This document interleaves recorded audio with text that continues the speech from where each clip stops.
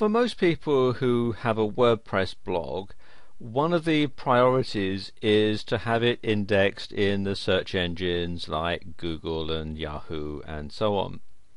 But you may find that from time to time you might want to have a blog that does not get indexed in any of the search engines. You might have a private blog or something like that.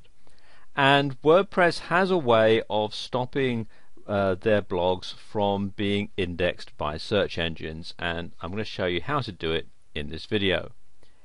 It is actually very simple. If I scroll down to Settings here in the dashboard and then click here on Privacy, takes you to this page here. It says Site Visibility, and you can have I'd like my site to be visible to everyone, or I'd like to block search engines but allow normal visitors.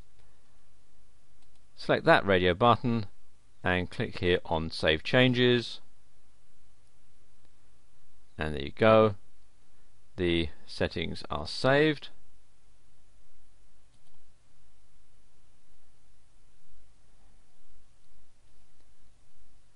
And you can see here in the main dashboard page it now shows search engines blocked.